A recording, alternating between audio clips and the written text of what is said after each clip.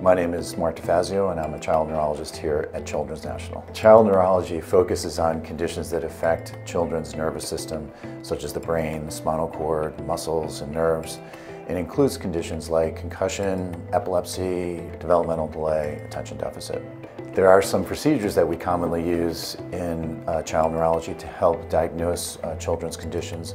This would include things like magnetic resonance imaging, MRI, CT scan of the brain, spinal cord for instance, as well as tests like EEG or electroencephalography. This is a test specifically focused on the workings of the brain, whether or not there's an epileptic tendency there.